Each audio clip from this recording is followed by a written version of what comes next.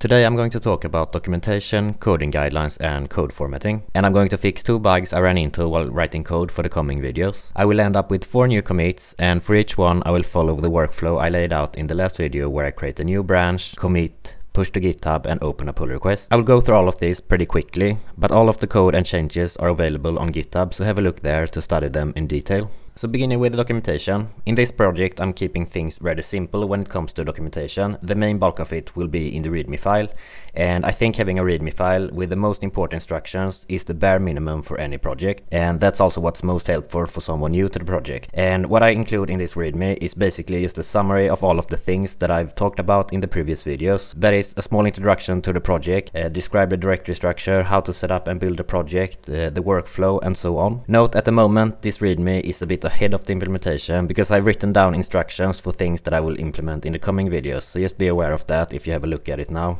Anyway, besides the README, I also created a separate document to describe the coding guidelines I'm following in this project. These are practices or patterns that I adhere to when I write C code. I have a good reason for some of these practices, but others are just also based on my personal preference. But if you see me write some quirky C code in the coming videos that you don't recognize, I most likely describe it in this document, and if not, please leave a comment on the video, because I will keep on adding stuff to this document throughout the video series. It's perhaps not super important to have a document like this when I'm the only one working on the project. I decide how the code is written and nobody questions me. It's more useful when collaborating with other developers, because then there will be different opinions about how to do things, and in those cases you need to settle on a set of coding guidelines to avoid silly discussions during code reviews, and then it's very nice to have a document like this to point to.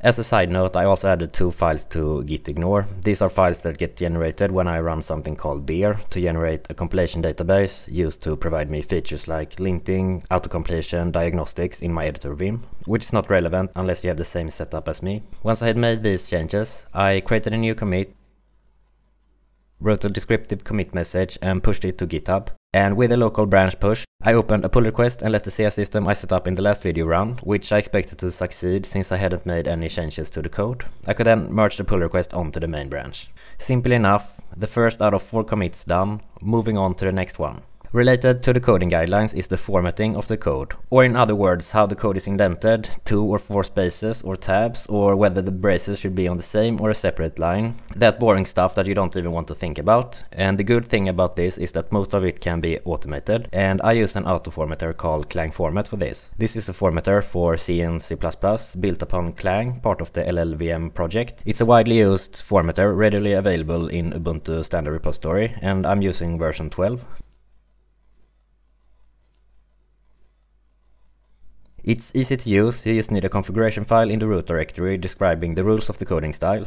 I think I've already mentioned this file in an earlier video because I had already added it to the repository. With this config file in place, formatting a file is just a matter of running clang-format -i on a file. -i tells clang-format to overwrite or format the file in place. But running it like this is a bit cumbersome if you have many files or when you keep on adding more files to the project. So I also decided to add it to my Makefile, so I could run a simple command from the command line to format all the source files in one go. But first I had to create a new local branch, and since I hadn't merged the last commit to the main branch, I had to locally fetch and check out the latest remote again.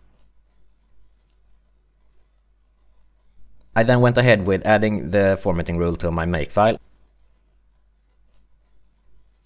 and marked it as phony since it doesn't produce any output. And apart from making it easy to run from the command line, this rule also made it possible for me to add it to my CI system, and adding it there would protect me against merging unformatted code to my main branch. But it was not just enough to add this command to the configuration file for the GitHub action. I also had to update the Docker image, which I created in the last video because it didn't include clang-format. To update the Docker image, I updated the Docker file and then went through the same steps as in the last video, and I'm not including them in this video, so please look at the last video if you are interested.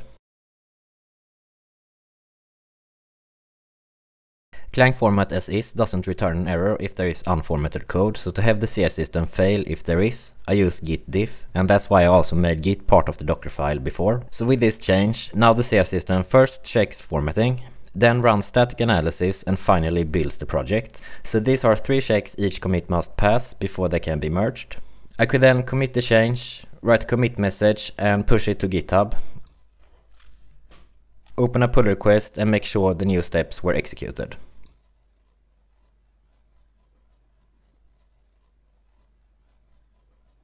And just to show you how it works locally, I can modify a file, git diff then returns an error, and if I format the files it should remove the differences and git diff should return OK or 0, which it does. I could then go ahead and merge the pull request.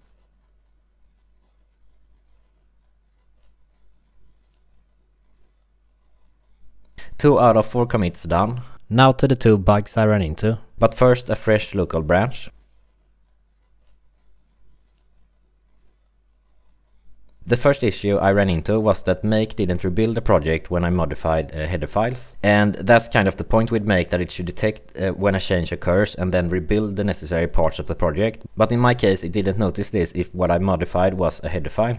For example, if I modified i2c.h with something that should give a compilation error and then ran make, it said that the executable was already up to date. I had to first clean the project and then run make to notice the compilation error. The problem was that the rule I created for building the project didn't include the header files as dependencies, but only included the implementation files, the C files. The solution was simple, I just had to include the header files as part of the dependencies. As usually, I couldn't keep myself from simplifying things a bit while at it. I reworked the variables holding the files into a variable to first hold all C files with corresponding header files.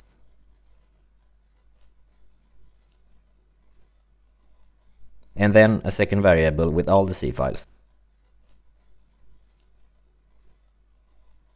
And then I could use the first variable to get the corresponding header files by replacing the suffix. And finally I added this variable with the headers to the dependencies. I also added the headers to the formatting rules, since these should also be formatted. Then if I did the same thing again and modified the header file and ran make again, make detected the modified file and rebuild the project, and I could see the compilation error. Good. So commit and push again.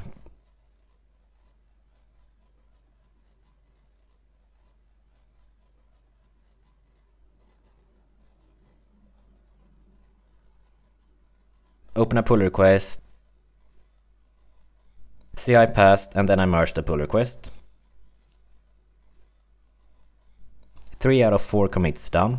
Last bug. This last bug or issue had to do with static analysis, which I set up in a previous video. Similar to formatting, I have a rule in my Makefile to run static analysis on all files in one go. And similarly, it's also part of the CI flow.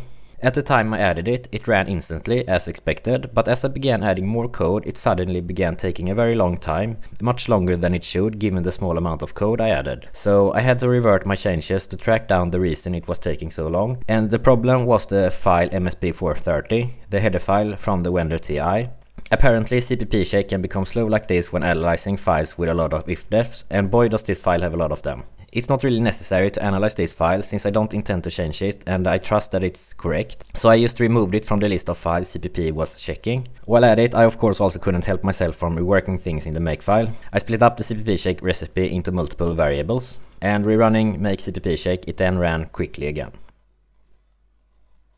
But now I instead got a new warning about the file I had just excluded. To remove this warning, I just added another suppression to avoid warnings about system header files.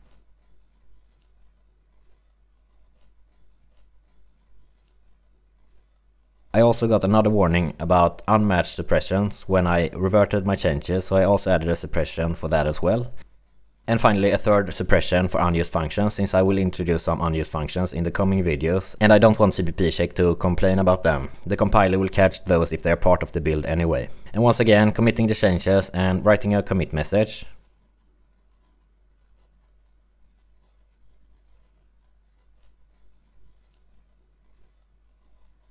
Or there was one more small thing I want to fix, because I noticed that makeclean gave an error if I ran it twice, because it expects the build folder to exist, so I added the -f flag to avoid that error. And then I could push the commit to GitHub, open a pull request and making sure everything ran okay.